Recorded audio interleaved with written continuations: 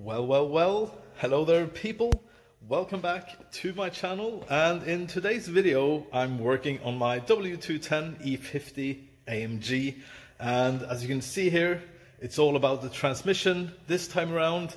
I have done some previous work to the transmission here. I replaced the oil and filter, and I also replaced some of the overlap valves inside the valve body, and a spring that can break on these 722.6 transmissions. The transmission have worked perfectly since that day. Now it's time to do a second inspection and maintenance session. So I'm replacing the oil once more with a new filter, and I'm also going to replace the shift solenoids inside the transmission and the lockup solenoid. I'm ready to take down the hydraulic unit. So now I'm going to need both my hands. So next time I turn on the camera, this one will be over there. So there it is, people. Oh yeah, it's looking great. That is the thing that I just been wanting to do for a long time, since I got the car basically. And this is the parts. Isn't that a lovely view? Me sitting here like, So anyways, here you have the hydraulic unit. Shift solenoids are located there. These two are controlling the system pressure inside the transmission, if I'm not mistaken. I'm not replacing these, they're quite expensive, and to be honest, I do not have any faults to the transmission at the moment, so I couldn't justify spending more money doing transmission work. These I got pretty cheap. They are genuine parts. Over here you have the lockup solenoid, which is the one that I initially wanted to replace, but I decided to also go with the shift solenoids when I first took it down once more. You need 3 of these shift solenoids,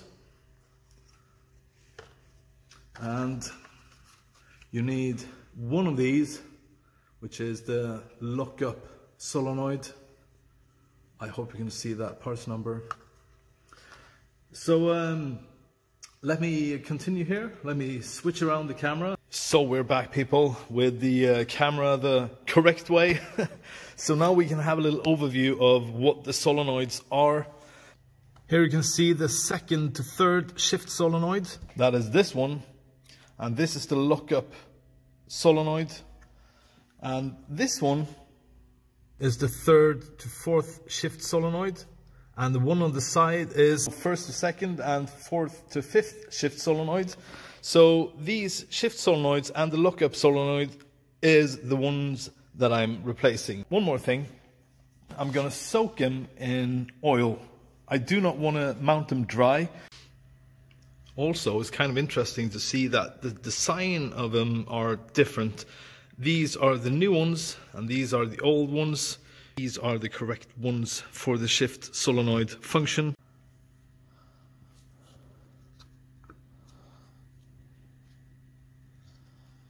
There you can see the air is coming out.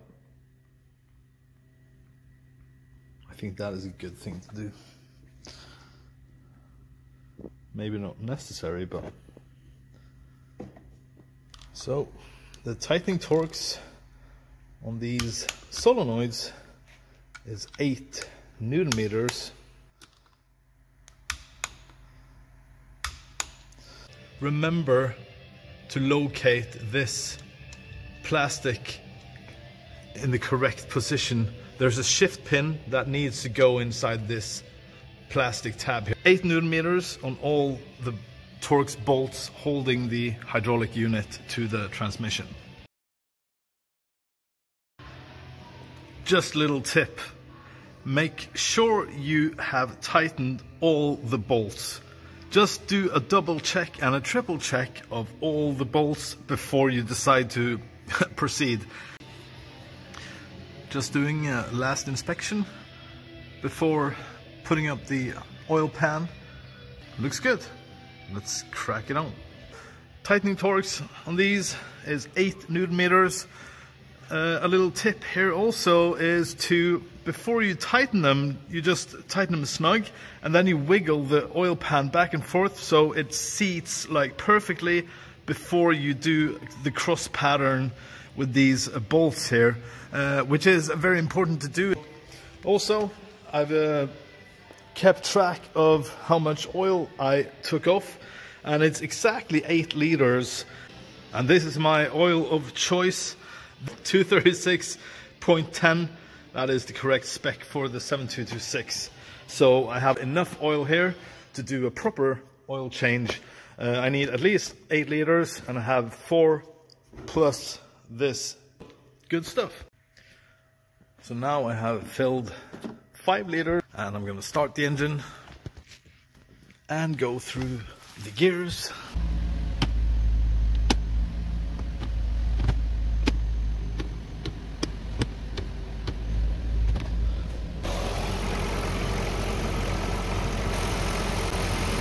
So this is the 7th liter. Yeah, I think I should go through the gears a bit more now. So it's done.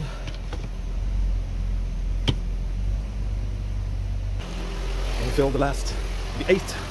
That is what is needed to at least put it on the ground and just see if my new valves are working. It would be so typical if stuff's starting to screw up now. Then I'm not going to do any more preventative maintenance ever. See, it's running. No drips. Works fine. Oh, by the way, fast forward. Look, my car. I'm going to connect the diagnostic tool now and get a reading of the temperature. Yeah. So the transmission is at pin 10. That is that one. That is 10. So let's connect it and see. Gearbox. Look at people. No faults. So we're going to actual values. Gear oil temp. Take my computer with me. Take you with me. Hold on.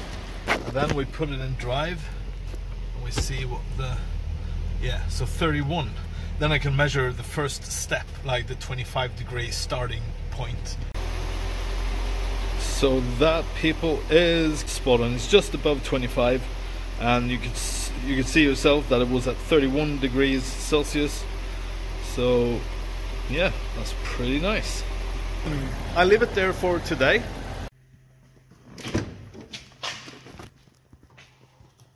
Ooh, voila. Hello, Mr. M119.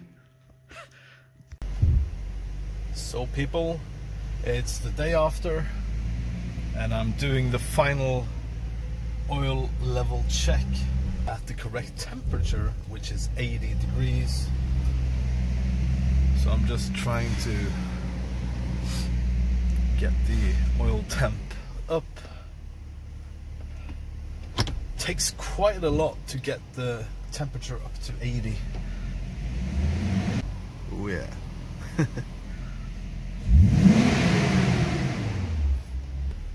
Are we there yet? Oh yeah.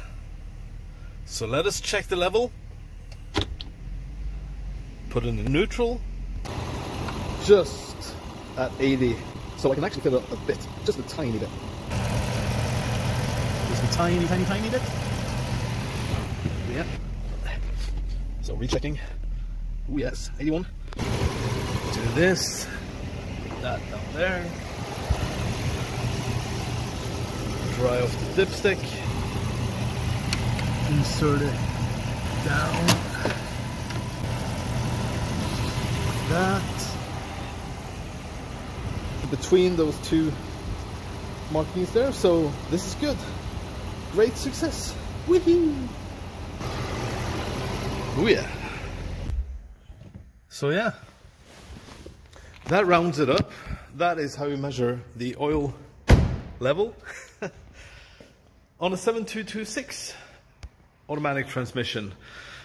So people, thank you very much for watching. I really hope you enjoyed this video. And well, if you do have any questions, please leave a comment in the comment section, and I'll get back to you as soon as possible. So please subscribe, like, and see you guys later. Bye bye bye. See ya.